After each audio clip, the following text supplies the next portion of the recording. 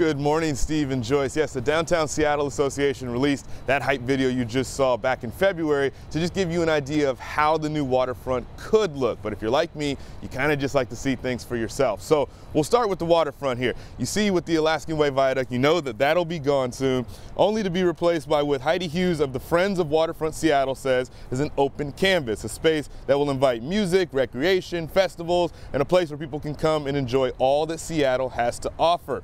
The other big piece for the waterfront is the construction of the Overlook Walk. Now that's actually going to start at Pike Place Market and give people a way to walk all the way down to the waterfront. In fact, the photos that you're seeing here give you an idea of what they're talking about. You'll notice that it has a bridge over the rebuilt Alaskan Way, so you don't even have to worry about traffic as you make your way down. You'll have areas to sit and just enjoy the views. The Friends of Waterfront Seattle group also says that they're helping to raise $100 million to help pay for some of those changes. Now, if you are like me and that still isn't enough for you, there's an app for that. Literally, they literally have an app for it, and we'll go ahead and take it full so you can get a see for yourself on what it looks like. That will show you a virtual reality 360 design of what the waterfront is going to look like. You'll see that there's a promenade there. There's also a lot of open space that promotes open pedestrian-friendly space that you'll be able to see there, and also allowing for more people to walk through.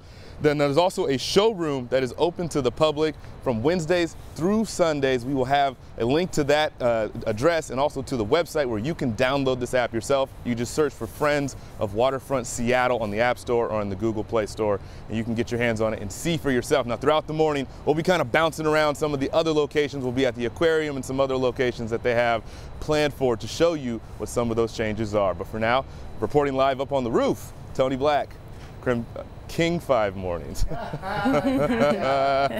Oh man. Well, you know, Krem's our sister station too, so it's all in the family.